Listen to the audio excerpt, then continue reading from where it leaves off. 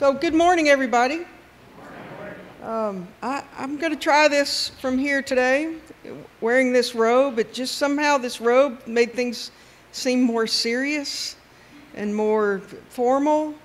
But then as I was sitting over there, I realized there's nothing serious or formal about me. And so I'm not used to doing anything at all but just talking to you.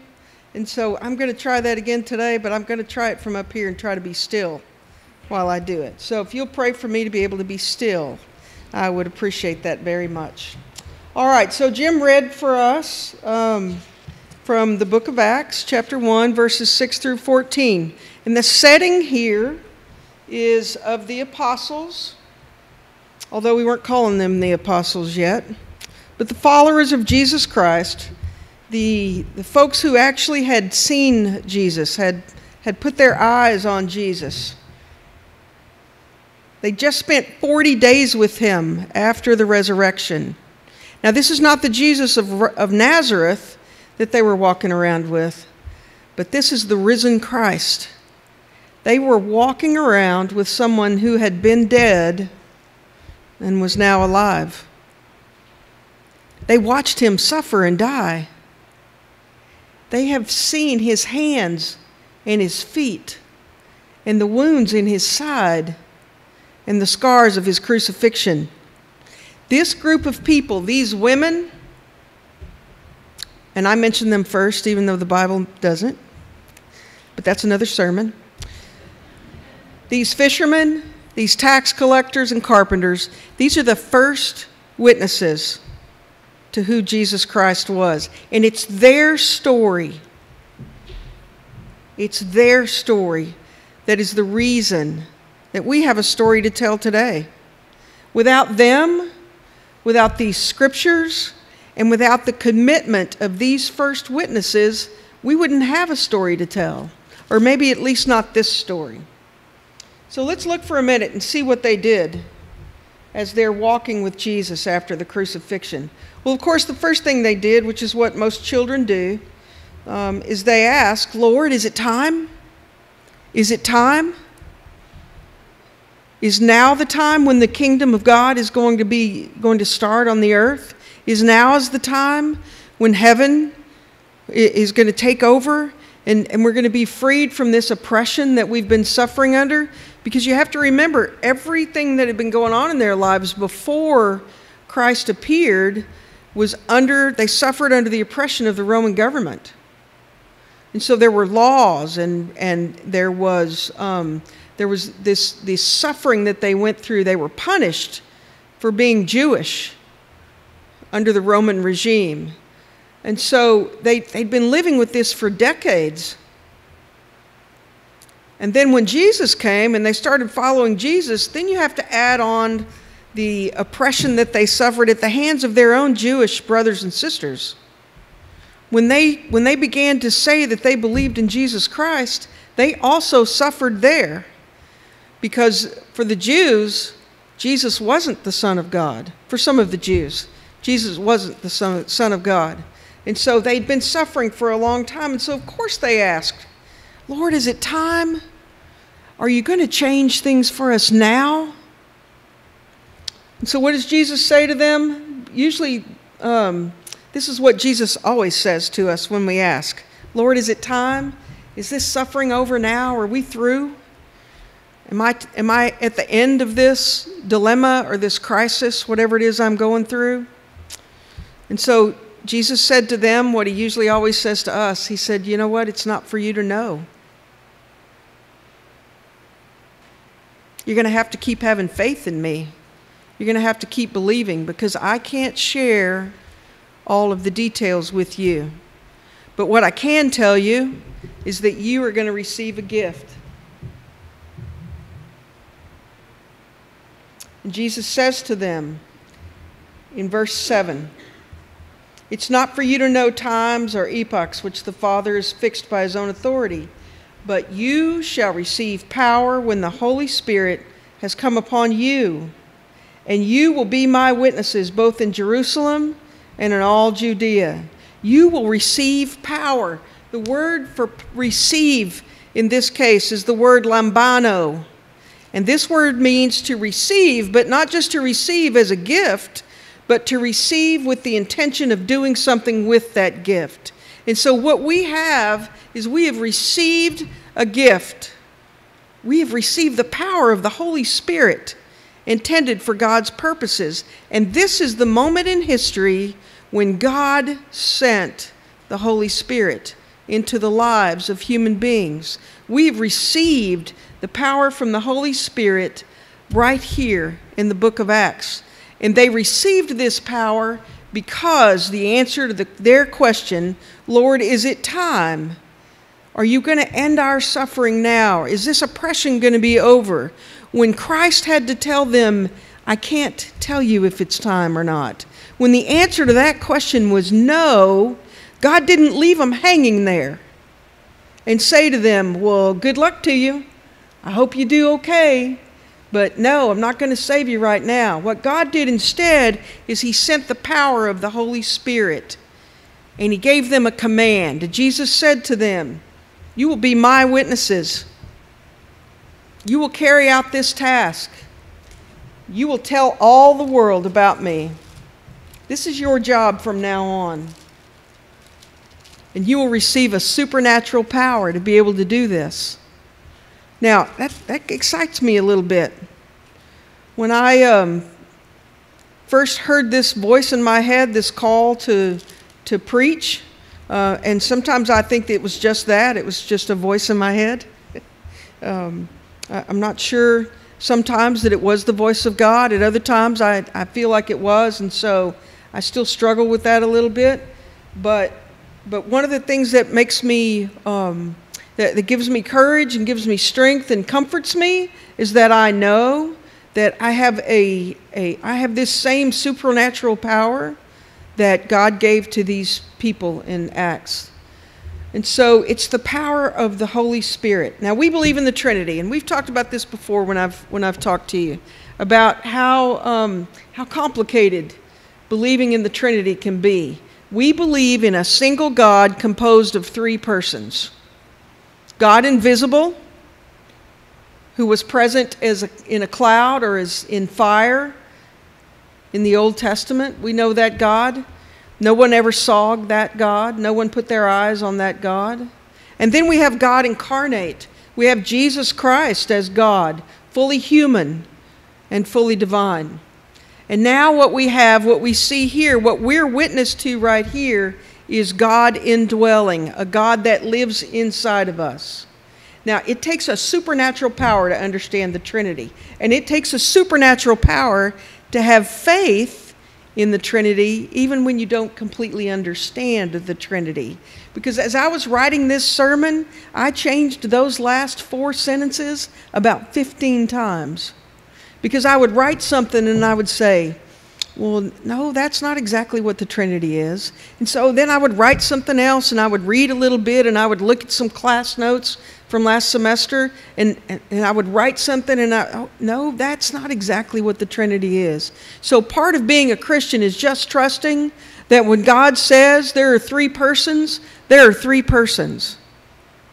And what we have with us now is the Holy Spirit. The thing to remember about this is it's all God. It's all God. And the Holy Spirit lives within our hearts. We are filled with the power of God Almighty. And we are instructed to take that power and to be witnesses of Jesus.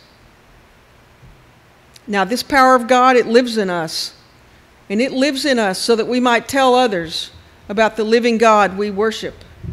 And it lives in us so that we can share the love of Jesus Christ with the unlovable.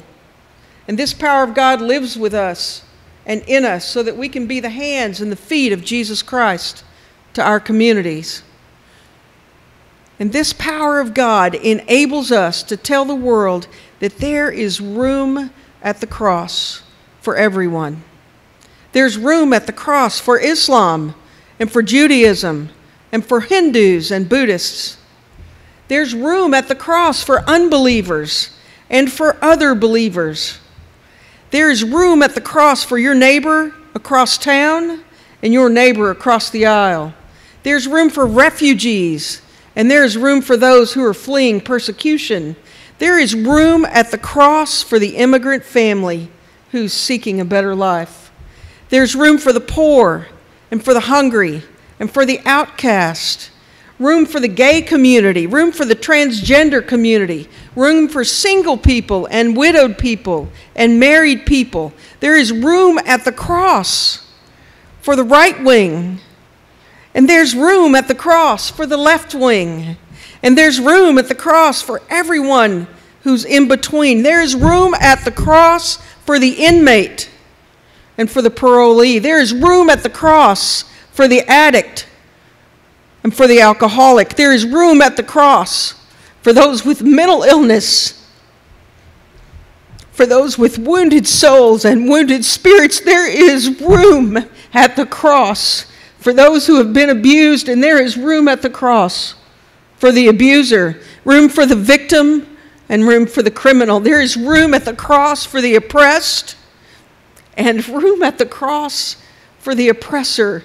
There is room at the cross for everyone. And as we remember these days of Pentecost, we have to keep in mind now that we are the witnesses to this message. You are infused with the Holy Spirit.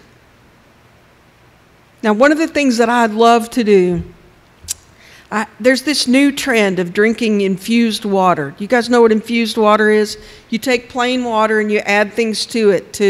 They say it adds vitamins and changes the flavor, but it makes plain old drinking water kind of exciting. And so one of my favorite things is cold water, ice water, with cucumbers and a little bit of basil and some lime.